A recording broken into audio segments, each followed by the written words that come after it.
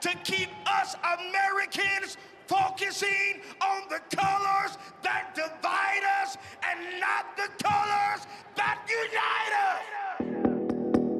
When times get tough, you need to get proud. No need to look backward, put your feet on the ground. Stand up, stand up. Welcome to The Fallen State. I am Jesse Lee Peterson. Thank you so much for being with me. The Fallen State is now on locals.com. So click the link in the description there to support our work. And thank you all in advance. I do appreciate it.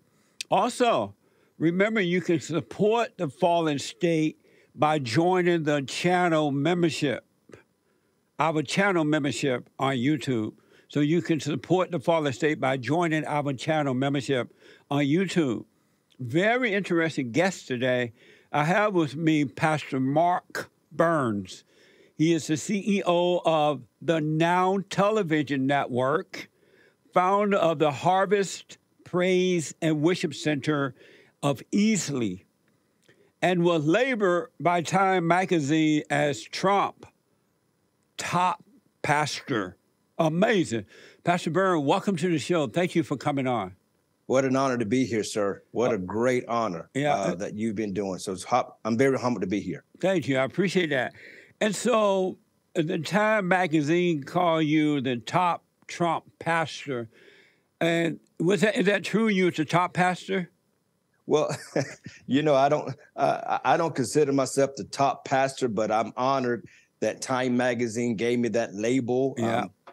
Partially because I was one of the first pastors to support Donald Trump's run for president way back in 2015. And I was a vocal supporter then and been fighting ever since. Spoke at the Republican National Convention. And, again, I'll be with them tomorrow as we do this again for the third time for his first presidential official campaign event in South Carolina. And so that's amazing. That title just came from them because they saw me out front in the media. And then the president himself gave me that honor title by calling me his pastor. So nice. I'm humbled. And so how are you able to say how that came about? Are you able to say how did it come that you became one of the pastors on his committee there? Well, it was a divine appointment, Brother Jesse. I've been very clear to every media outlet that for me, this is not a political calculation. I don't care what events or what stages I am on or what political entities and I have influence with. For me, it's not a political calculation, Brother Jesse. It's a divine appointment by the Lord Jesus Christ that he would set up his men and women of God to have an ear to the kings of the land. And so for me, it started with my television network. I own, as you declared, the second largest Black-owned and operated Christian TV network in America called the Now Television Network, based in South Carolina. We have the privilege and honor to broadcast our 24/7 channel signal to 236 million homes in 83 countries on cable here in America and satellite in sub-Saharan Africa, Western Europe, and the United States. So because of that, I was invited to a meeting back in 2015 to listen to a man who I didn't know by the name of Donald Trump. I didn't really know him. I knew he had a show. And I knew he was a man that was known for wealth, but I never watched his show, never followed him, was not a fan. Matter of fact, Brother Jesse, when I got there, I was blown away by the other men and women of God who I would consider my heroes in the gospel of Jesus Christ. People like Brother Kenneth Copeland and others who were there. And I was more excited to see those men of God than to meet Donald Trump. But long story short, I asked a question, Brother Jesse, that changed my life in this meeting. I knew I was one of the small dogs. I wasn't one of the big guys. I flew at that time, I didn't fly private like most of those guys. I flew a commercial way in the back of the seat, right? the back of the plane, That's right? And so I was just happy, Brother Jesse, to be in the room. And I'm gonna try to consolidate this answer, but I was just happy to be in the room. But the Holy Spirit told me as I was there, I was not feeling worthy to be in the room of these great generals in the body of Christ and to be in the presence of this man named Donald Trump, this billionaire. I was just humbled to be there. And then I began to hear the Holy Spirit say, Mark, I placed you there. Mark, I put you there. You belong there. And as he began to say that through the Spirit, I became confident, Brother Jesse, and this boldness that came over me, the kind of boldness that I'm still aspiring to have like you got, because you got a boldness that I don't have. That's another level of boldness that I'm trying to get to. But there was a boldness that came over me. And I said, Mr. Trump, and remember, nobody knew who I was. I wasn't famous. I was just this unknown guy. And I said, Mr. Trump, there were several Black leaders that were scheduled to come to this meeting, but many of them backed out because of this reputation that you are seemingly having as just racist. And I said, if you do become president, what is your vision? What is your goal to bridge the gap between the Black community, the Republican Party, and yourself? How are we going to make this work for all Americans, specifically to the Black community? And he was excited that I asked that question.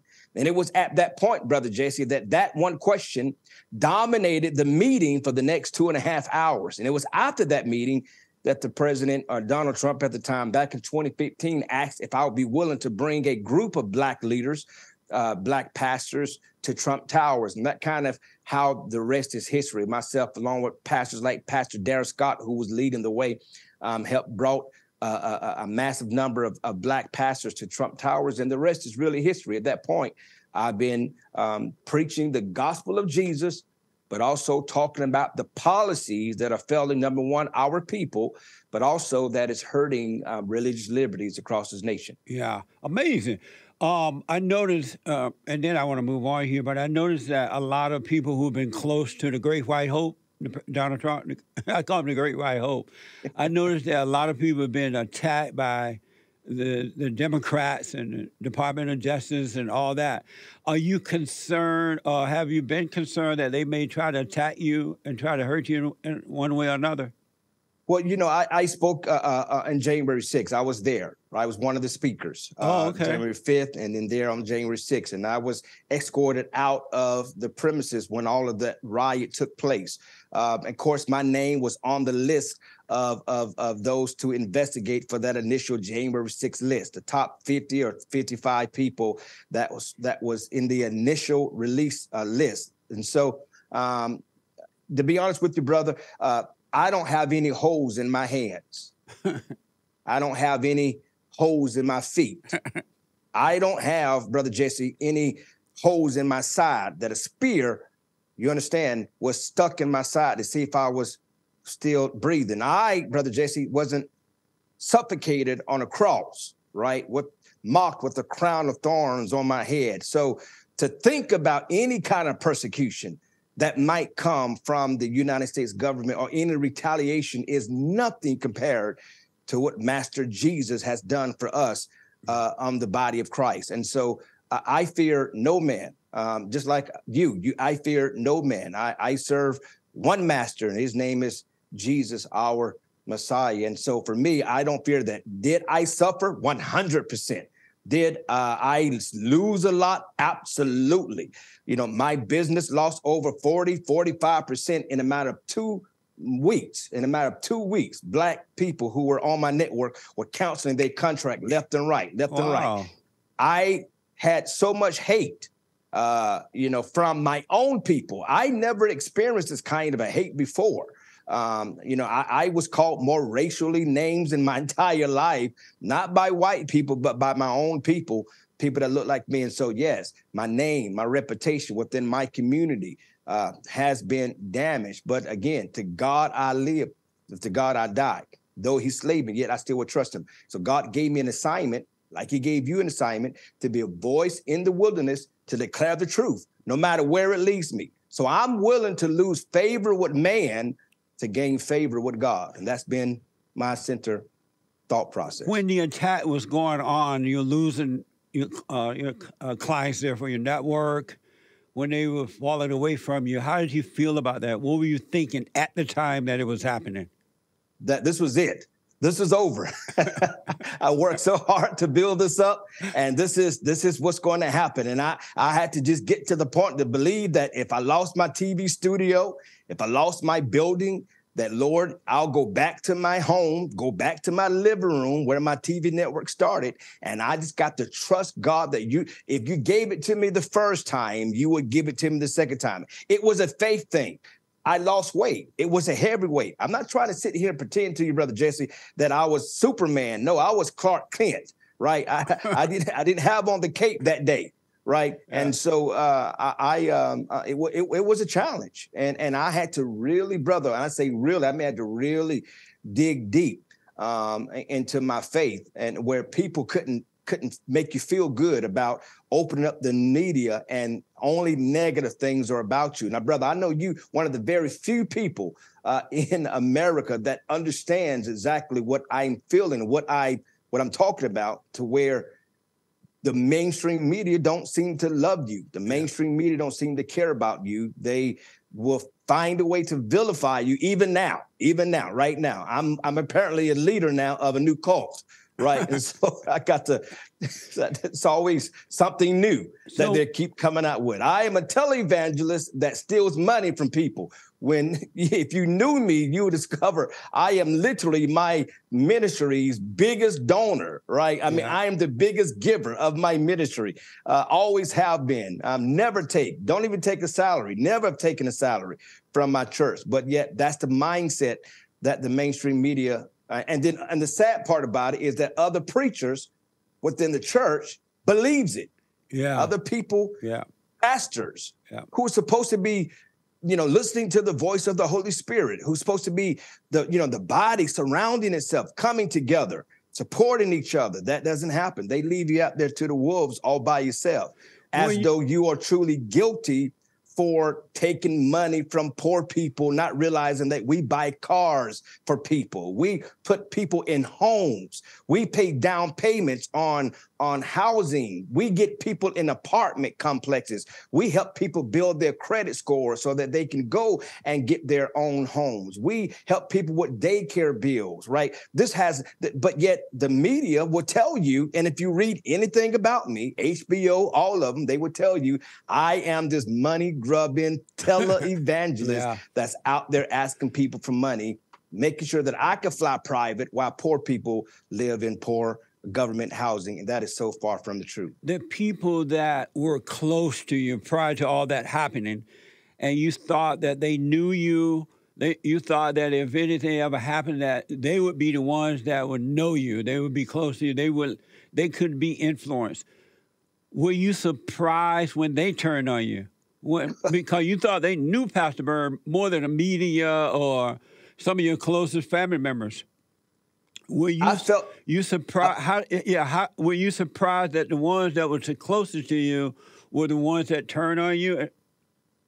Brother Jesse, absolutely. I felt a little bit like Jesus. I can understand how Jesus felt when all the naysayers, all of the people that once were saying, Hosanna, Hosanna, Hosanna, but that very same group of people were crying, crucify him, crucify him, crucify him.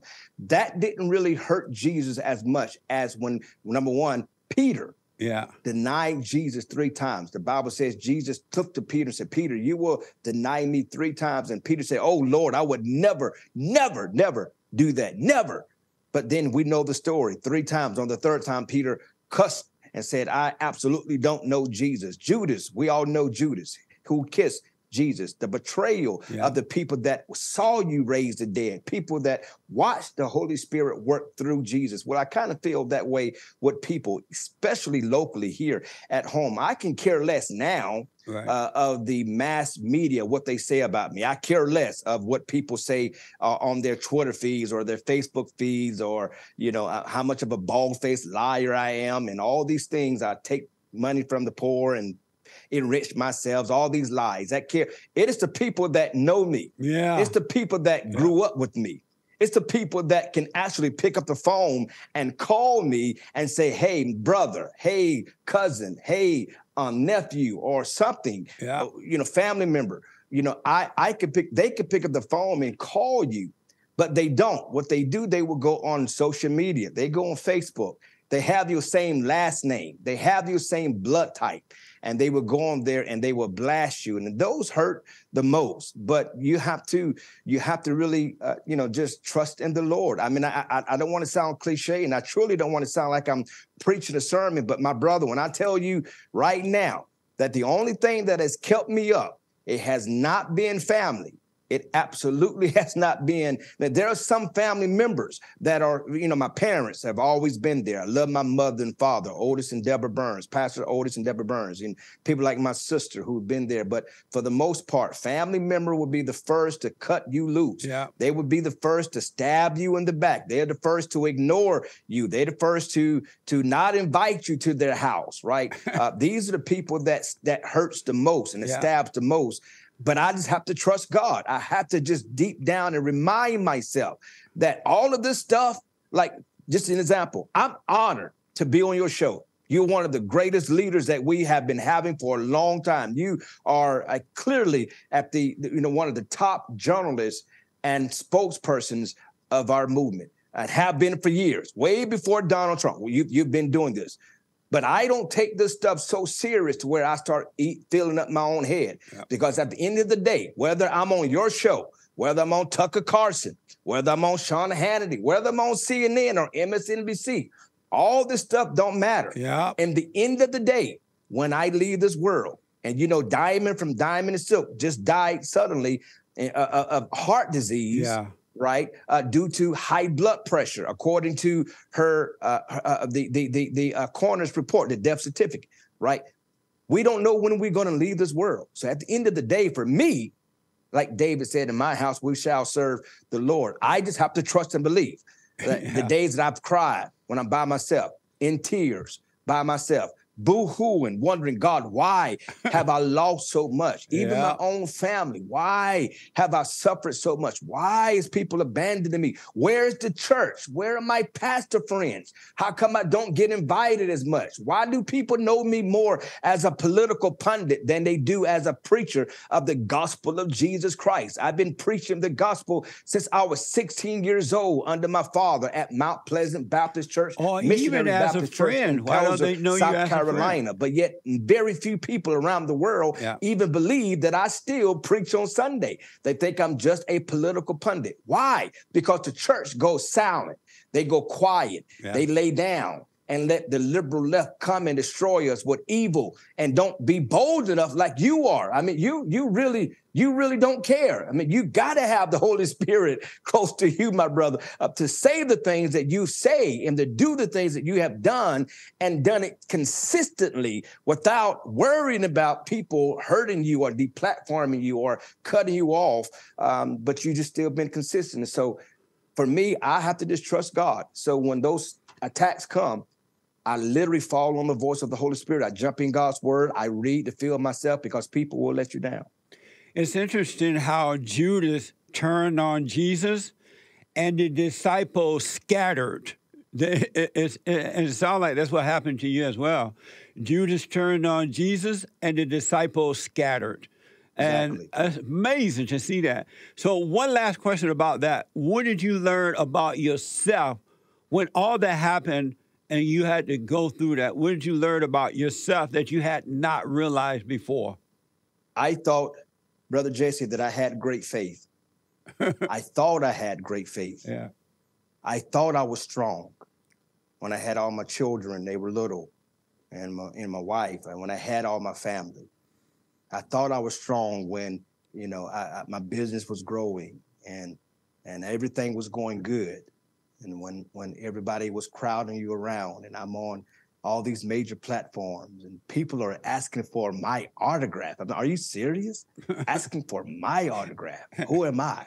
And yet to see it in many cases, I discovered that I only had great faith because there was no real great obstacles that had entered in my life. And I realized how weak I really was. Yeah. I've been pastoring, been preaching faith, been teaching about Yeshua, Jesus, our Messiah. I've been telling the world how good God is and how to have faith and the substance of faith, and how that we need to walk in faith and not by sight. Right? I preached all those messages all over the country. And I realized in all of that, I really didn't have a lot of faith at all, because there was a shield of protection around me. There was a hedge. That's what happened to Job. A hedge of protection was around me, and it was removed to a certain extent, because it could still be worse. You understand? It could still be worse. Yeah. God has blessed us with good health. It could be worse. I haven't lost my business. God restored it to be even greater than it is. And now we're starting a second business. It could still be worse. But yet, have I lost a lot? Yes. So in that valley, I discovered my faith wasn't as strong as I thought it was. That's and amazing. I had to go through that. I'm still going through it, where I still believe right now I'm in the lowest valley that I ever been in my life. People see me smiling, they see me speaking, and, they see me doing the things, but it's those private moments, those quiet moments when everybody's gone, when the lights turn off, when the cameras goes away, and you're reminded of your weaknesses. You're reminded of your infirmities. You're reminded of the fact that you are here by God's grace and grace alone. That is nothing to do with you. I don't care how many push-ups you do. I don't care how many weight you try to lose, which I'm trying to lose a lot of weight. It doesn't matter about none of those things. We are here, Brother Jesse, at the mercy of God. And my faith had to be strengthened through all of that, where my mama couldn't give me it. My daddy couldn't give it to me. Yeah. Nobody could pat me on the back and remind me that it's going to work out. No, it had to be the word of God. And so I've discovered how to build my own faith without any outside influences other than the voice of the Holy Spirit. That's the only thing that I can tell you. And I hope that maybe somebody watching, they'll do the same thing. So in those quiet moments when no one is around, it's just you and the devil messing with you, saying that, it's over, you're nothing, blah, blah, blah. You might well take your own life or whatever he tells you. How do you deal with those moments in the moments that is happening? I repeat, this is what I do. And that's a very great question, because I have an exercise that I use, right? And it's like any exercise, whether it be a physical one or a mental one. If you don't use it a lot, you gets weakened. But I have the Bible says that when Satan comes against you, God raises up a standard.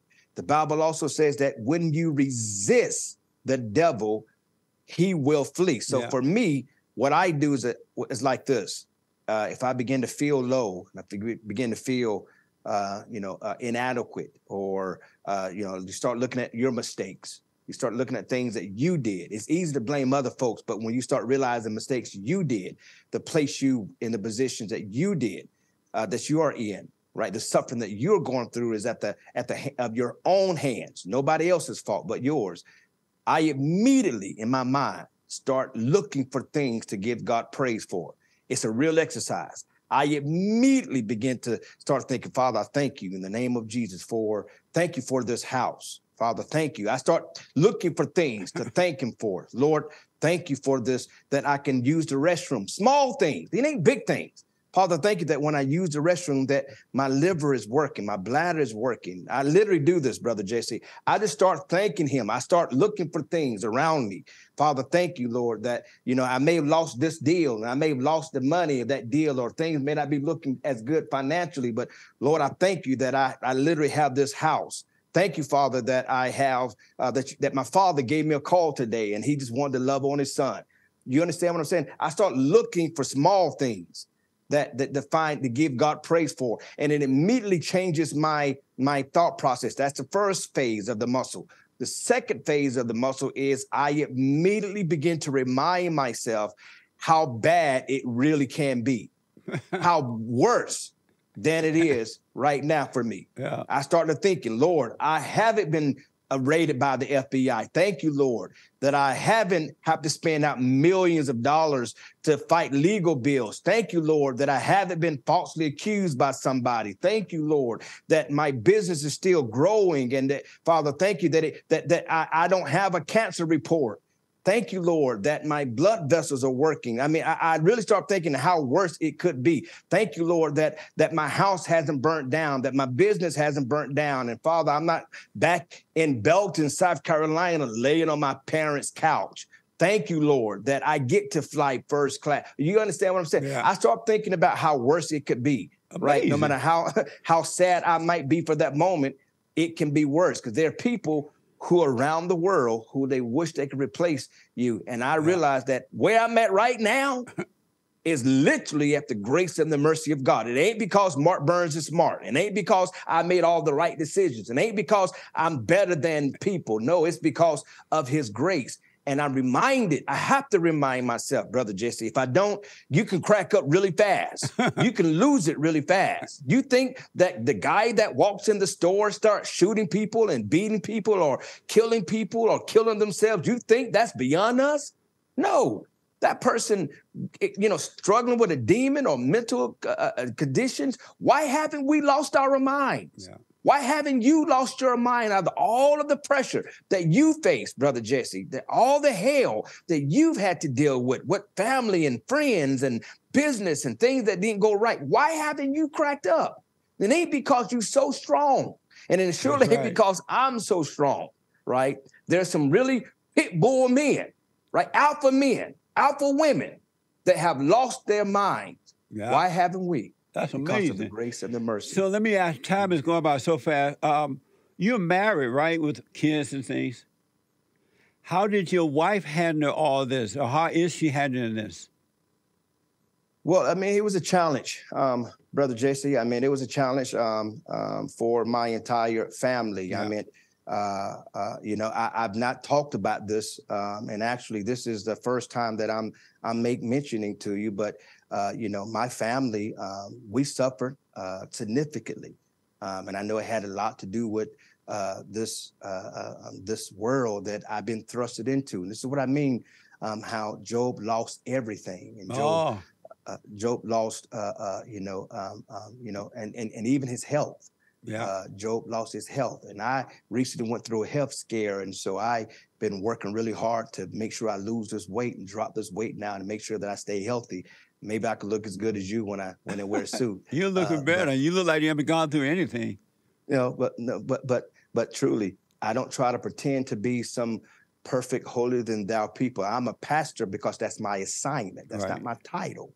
Right? I don't put it on or take it off. I shepherd God's people, no matter where they are in life.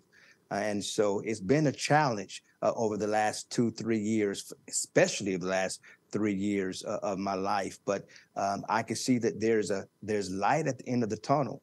And at the end of the day, I got to remember, Brother Jesse, that all of this really doesn't matter. Yeah. What does matter, and I can only speak for me. I can't speak for your audience. I can't speak for you.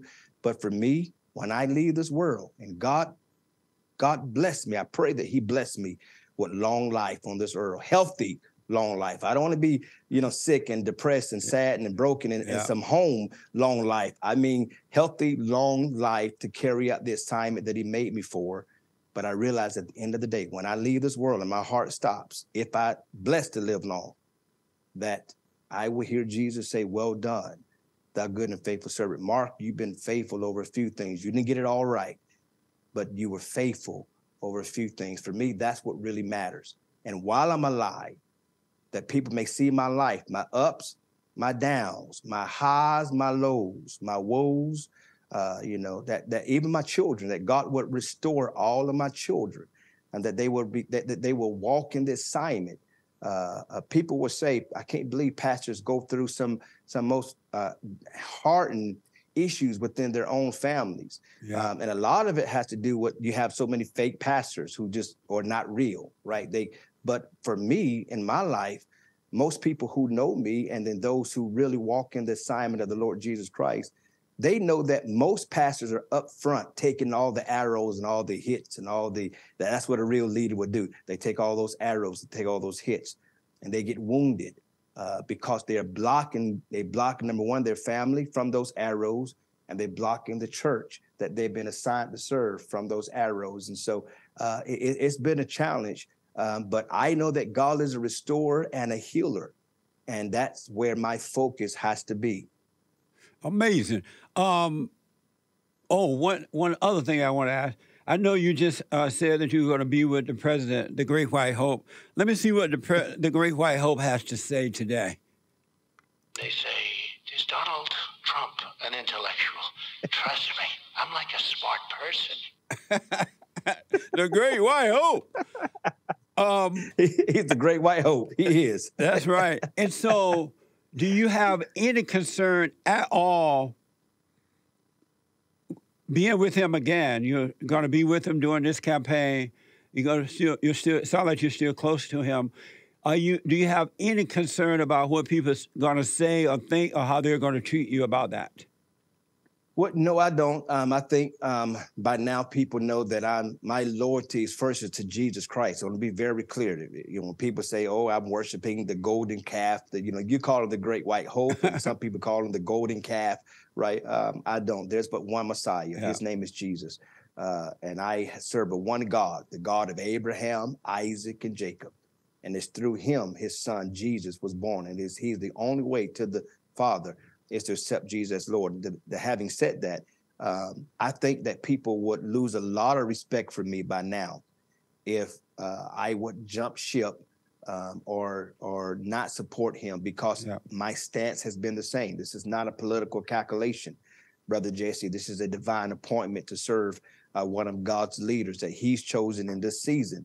And so I'm not concerned at all anymore of what happened in the first since 2015 to my life. I'm not concerned about that. For me, I want to make sure that I'm in the will of the Lord.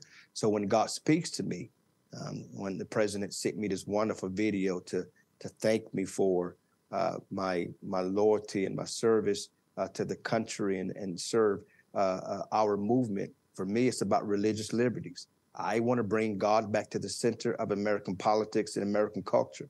You had an interview that inspired me not too long ago. I'm not sure how old it was, but you interviewed a preacher who professed to be a homosexual, and your boldness inspired me. I said, I don't know if I have risen to that level to where I would be that bold, but there was an inspiration. And so I know there's another level that I have yet to reach, and I aspire to do that. So I'm not worried at all what people say. Do you know why people, I know now, I didn't know before, but I know now, but do you know why people worry or even put one iota of a concern about what others say and think about them? To me, it seems so minute and so minute.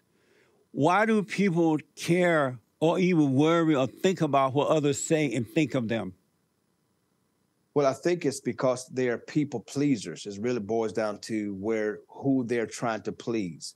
As I said earlier, I decided a long time ago, and especially during this political world that I've been thrusted into, that I'm willing to lose favor with man to gain favor with God, because in the end, he is my source.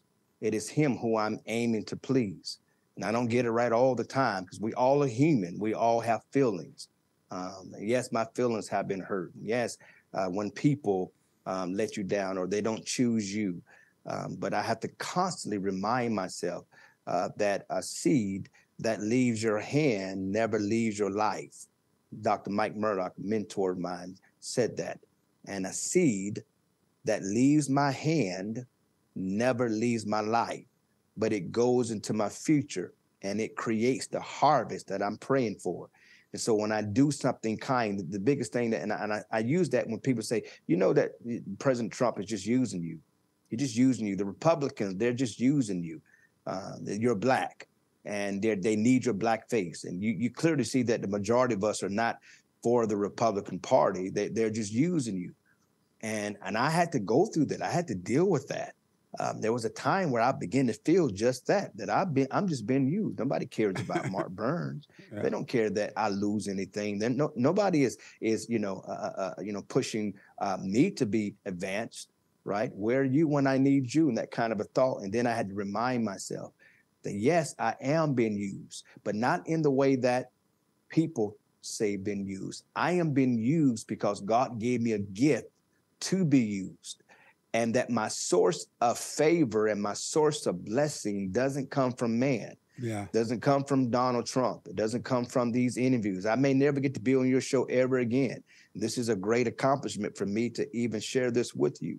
But if I never get invited back to MSNBC or invited to CNN, God has done enough for me because my blessings come from him and not from man. And so when I remind that to myself, I reminded my source is God, not man. When I sow a seed into somebody's life that blesses them, like Donald Trump, it may never come back from Donald Trump in the way that I would like it to, but it will come back.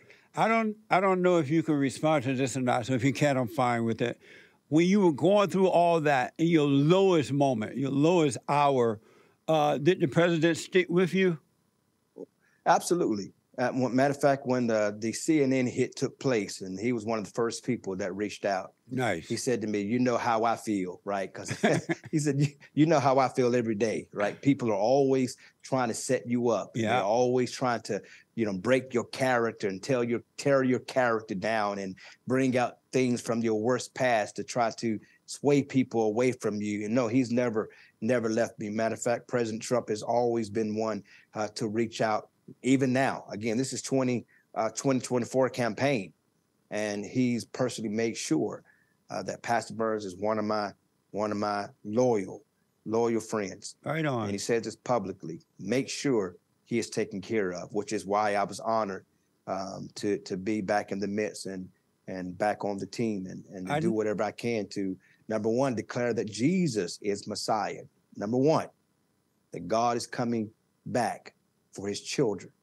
And then when our hearts stop beating, we will stand before God. I noticed that the president, I've watched him over the years, since he ran for president, and I noticed that he's very loyal to his friends, those who are loyal to him. He seemed to be there for them as well. I want to know, why is human nature so wicked, so evil? Human nature is evil. Why is that? Well, because when you discover in Genesis, the Bible makes it very clear that when we were born into sin. Yeah. Right? The moment that Adam and Eve ate of the forbidden fruit, it unlocked, it was the obedience act that unlocked the presence of Satan. Yeah. And it unlocked the authority that God had given us, and we gave it away. Right? And so therefore, that means the two punishments that was given to Adam and to Eve. If you remember the story, number one, for Adam, the punishment was that you now have to work for every single thing that you get, which is why real men take care of their homes. Real men work hard for their family. That's their number one priority, is to protect and to serve their family, to never let them go hungry. But the Bible says, Adam, you're going to now have to earn from the sweat of your brow. You're going to have to work the fields. Before then, it was given to you. But now you're going to have to work for it, which bothers me about food stamps and entitlement programs, because there's a certain level of helping the poor that we're supposed to do, but not help the lazy. That's different. That's right. And so number two, the curse that came to woman.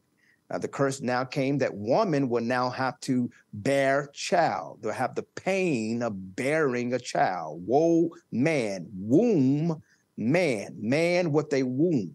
And the pain of bearing a child is going to be the curse of a woman or a man with a womb.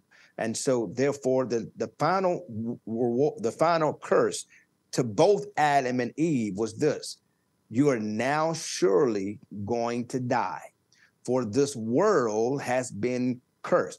The moment you're born, you're surely to die, right? That we're no longer going to have eternal life on this world.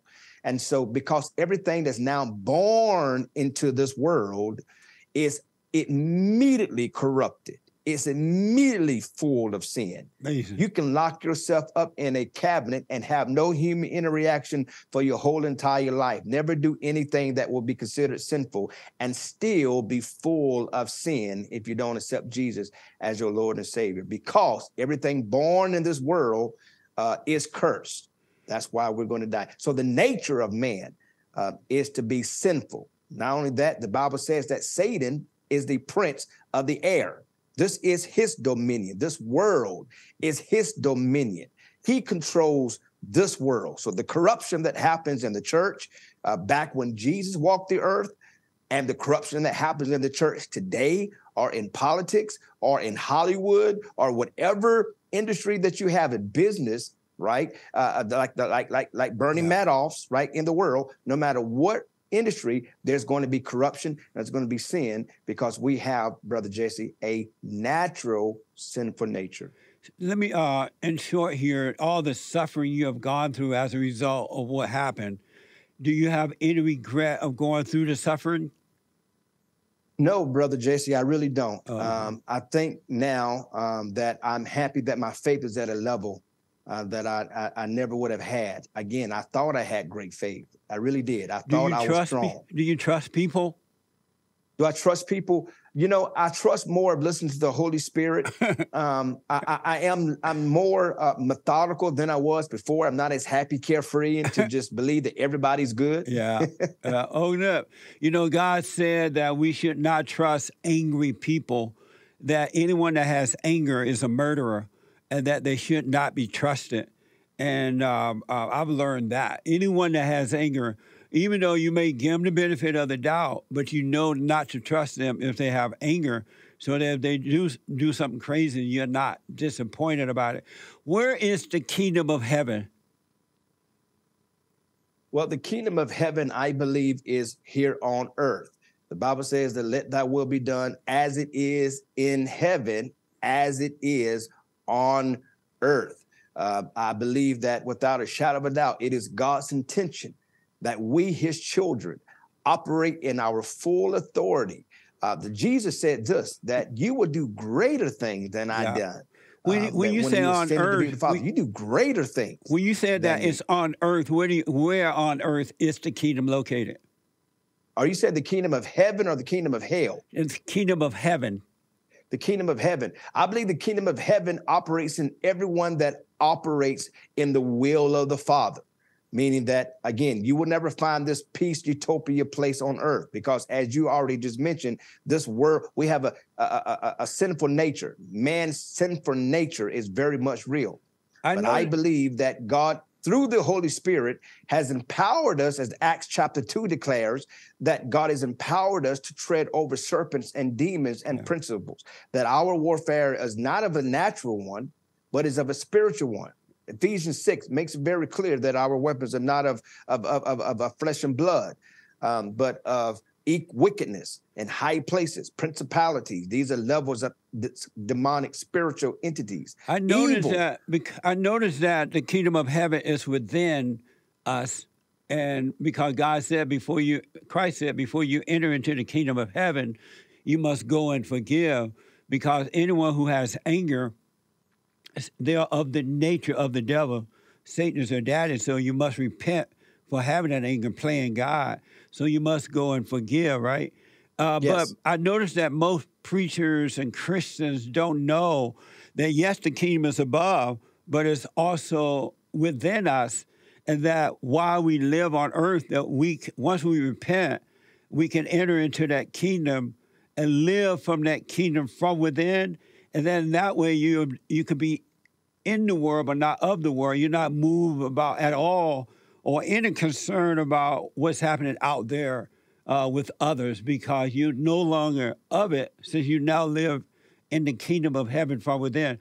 Why don't the Christians and the preachers know that the kingdom of heaven is within and live from that kingdom?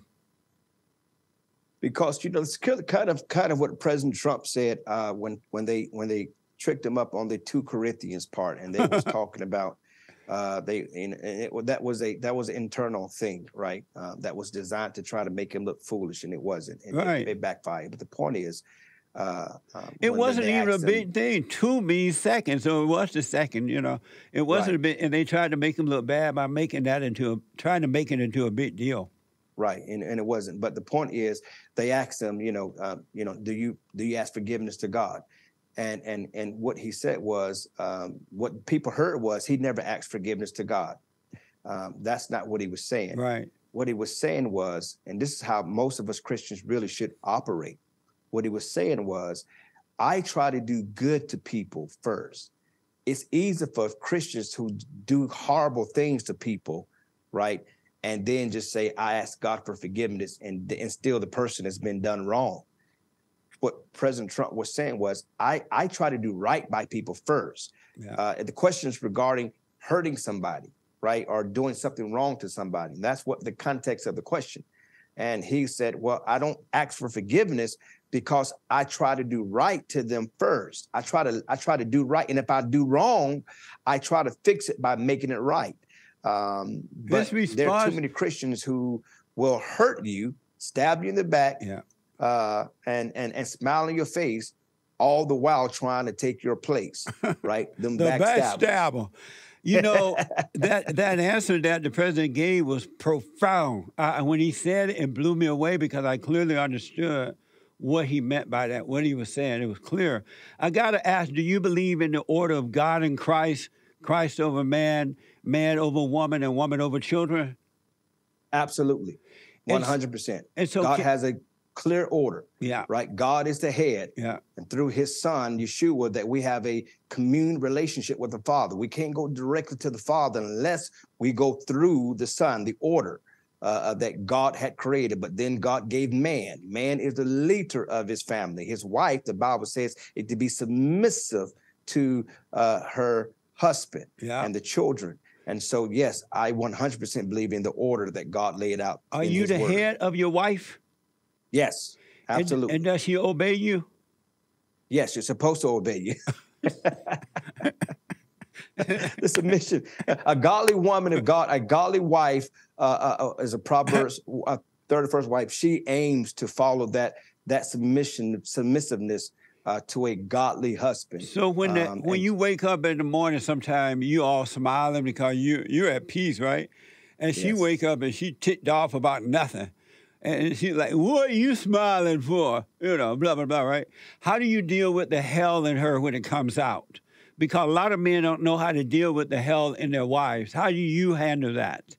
Well, it really first starts with their personal relationship with God. They have to, this is why I encourage men before they get married to have a real relationship with the Holy Spirit. Yeah. No woman is going to change you, right? And you're not going to change a woman. You cannot be 50% whole and then connecting with another woman, a woman who is also 50% whole, thinking that you two are going to come together to make 100% whole. That's not what's going to happen.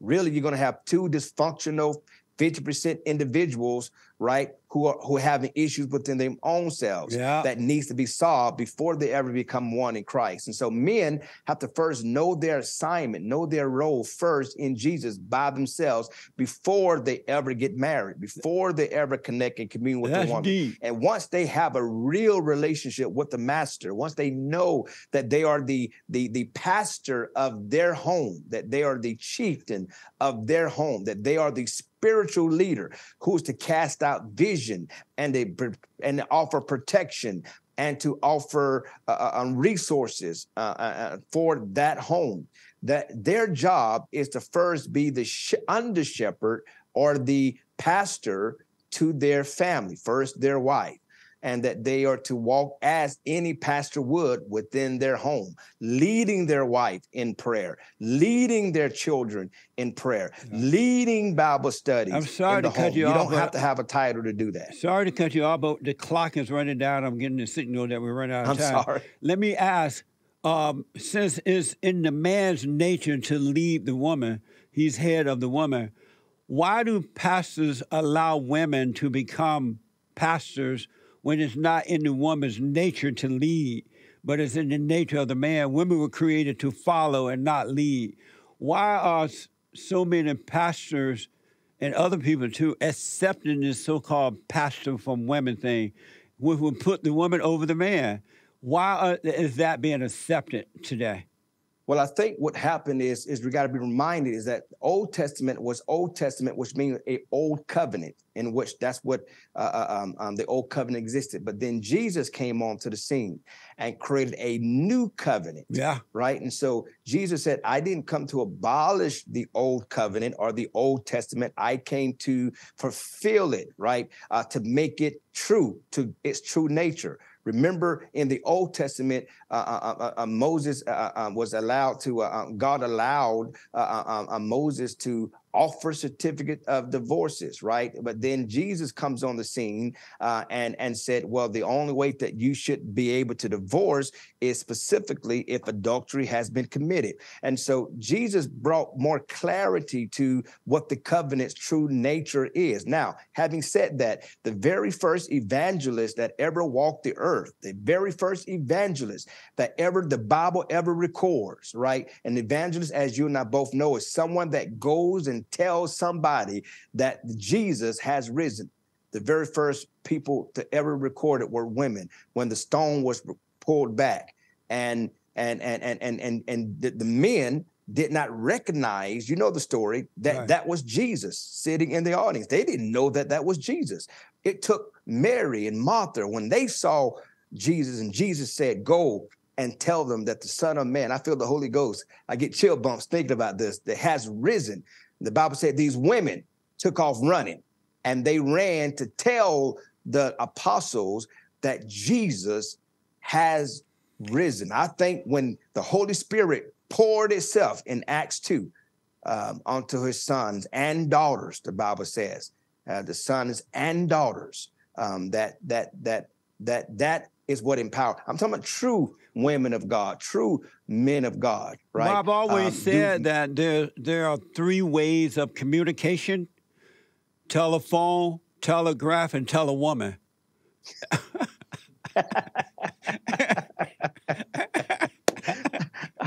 But I believe very clearly that that there's not by accident that God knew days like this were going to come. Oh yeah, and that He chose women to go and be the first evangelist to declare, thus saith the Lord. The message of Jesus is this: Jesus has risen. He's alive. He is well. And he's coming back again looking for his church. And so I know that we can debate theology, but I simply just read what the word of God. I know what the Old Testament says, but I also know that these two women were used to spread the gospel of Jesus. I got to ask you this, and then I got to put you on the hot seat after this. Okay. Number one, I noticed that men try to get love from women. And why do men try to get love from women when women don't have love to give? Because the love comes from God through Christ, through the man, through the woman, through the children. Why do men try to get something that the woman does not have, and that is love? Women don't have love. Why are men trying to get love from them rather than passing the love down to them? Well, again, it goes back to men knowing their assignment. Oh, right? I see. It starts with the man. It doesn't start with the woman. Right. Right? It starts with the man. Yeah. And the challenge is not with the woman. The challenge is with the man failing to operate in their assignment to be the leader of their house. Even in the modern day church that we call church today in the society, it is very true that the majority of things that are getting done in church are led by women. Right. And because men have failed to walk in their leadership assignment. But the churches are getting weaker as a result of the women taking over. They're not getting better because of that leadership role should be coming through the man. Any church growth book, Brother Jesse, will tell you that if you can win a wife to a church, any church growth book will tell you, you win a wife, she will come in the church. But when you win a father, when you win a husband, you get the whole entire family. Yeah. Right? When a father comes, when the father prays, when the father's on his knees, when the family sees the father cry out to God, that's when whole families get saved. So the issue is with weak men who are not walking in their assignment. It's not women. It's not women. It's weak men who are not operating in their assignment to be the leader that God has called them to be. That's for sure. I got to heat this up. I got to put you on the hot seat, and I need you to answer these questions as quickly as possible, all right? Okay. The hot seat. Are you a nationalist? I'm a Christian nationalist. I'm not a white supremacist nationalist. Do you believe in climate change? No, I don't. I mean, I believe that there's clearly some medical, scientific proof, but I don't think it's the number one threat in the world as Joe Biden. There are way more greater threats in America. Has anyone ever told you Hoppo beat me?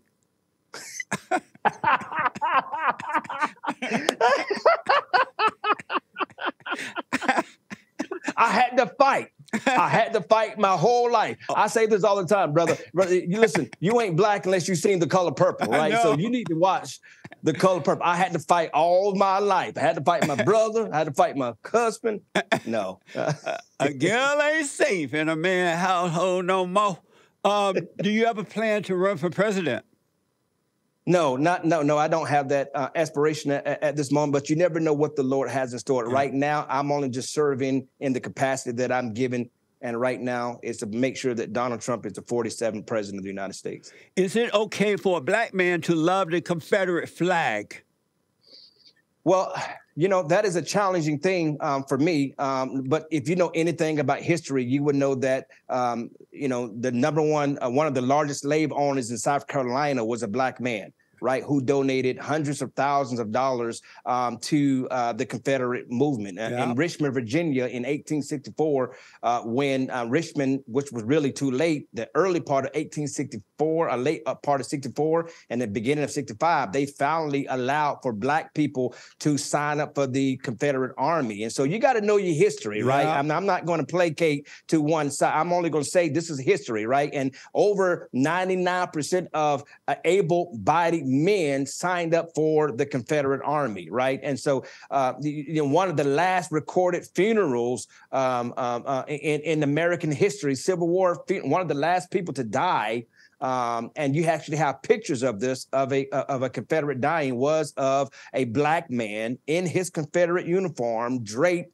with the Confederate flag. Now, let me say this as a caveat to that, because just like the Nazi flag, right, the same Confederate flag was used by the KKK to hang a lot of black people, right? People like Emmett Till and those, they used that flag to intimidate black people, especially during the Reconstruction period. So the original usage of the Confederate flag was a battle flag. It wasn't the Confederate flag, but the battle flag that we infamously know, the cross. That flag was taken later on after the Civil War and used as an imitation factor, like the swastika of today. I was surprised. I grew up in Alabama, as you know, on a plantation. And I was surprised when the blacks started to, and I know why they did it, but now when they started to dislike the Confederate flag, because when I was growing up and we would see the Confederate flag, it just meant like it's an honor. It was an appreciation for the South. It was an appreciation for the war. It wasn't a negative. And it only changed once the so-called civil rights movement started, and they started to brainwash the black people, make them believe lies over truth. And that's when that thing started to change. But I got to move on here. I can stay there all day long, Brother Jesse. I know. I'm going to have you back. Do we need more white babies? Do we need more white babies? Yes. Well, I think we need all babies. I think we need more babies in general. We don't need to be killing our babies. And I think right now, especially within our community, the number one cause of death within the black community is aborting our children. Right. And we know the story of Margaret Sanger, who was a racist, right? She was clearly designed to try to destroy the black race. So that same spirit is carrying on today with Planned Parenthood. And so do we need more white babies? Do we need more white babies? I think we need all babies, Brother Jesse. Is it okay for a woman to have an abortion if she has been raped? I don't think so. I don't think so. I know that's not a political proper thing to say, but if you go look at the story of Lot in the Bible, Lot was raped by his own daughters, right? And those babies carried out the assignment of the Lord. And so it's difficult for me to kill any child for any reason. Does a chicken have lips? Does it what? A chicken have lips. Does a chicken have lips? I don't know how to. I'm not as astute in animals, but I love to eat chicken. Did you know that in July we celebrate White History Month? And this is our 6th or 7th year coming up. And I started White History Month so that we will not forget the white men who founded and created the greatest country with the help of God on this side of heaven. And they're trying to erase that history and put up stupid statues like, what's that man's name? George Floyd and an Afro comb and making Martin Luther King's statue look like I don't know what. Yeah. And so we celebrate white history. And you know why we do it in July? Because July just feels white. Well, I think this, Brother Jesse, I think that we don't need to be tearing down any statues in America. I think we need to be building new ones. And I think that we need to be continuously celebrating, all races in this nation and celebrating nobody should be blocked for simply the color of their skin. I think that there's so much history, and it wasn't built just by one group, white or black. It was built by so many of us. Have you ever been high on the hog? High on a hog. Ever been high? No. Is it ever okay to tell a woman she's fat? Well, I think that's a private conversation between a husband and wife, because there's a lot of men that love some big women, right? There's a lot of women that enjoy some meat on their woman. So that really is in the eye of the beholder. Did you have fun? I love this interview. This was an honor. Thank you so much for coming on. Tell the folks how to get to your website or whatever information you want to put out there. Sure, Brother Jesse. They can follow me on Twitter, Facebook, Instagram at Pastor Mark Burns. You can also go to my television network, the Now Television Network, with free thinking Americans. And so if you want to come on, bring your television show on, we would love to have you on cable and satellite television. And also go to markburns.org. I would love to connect with you. Right on. Amazing. Thank you so much, man. That was an amazing conversation. I absolutely appreciate it. And thank you all for tuning in. Don't forget that The Fallen State is now on locals.com. And click the link in the video description to support our work. Let me hear from you. I absolutely appreciate your support. Thank you all very much. Thank you, Pastor Byrne. God bless you, sir. You too, buddy. Amazing.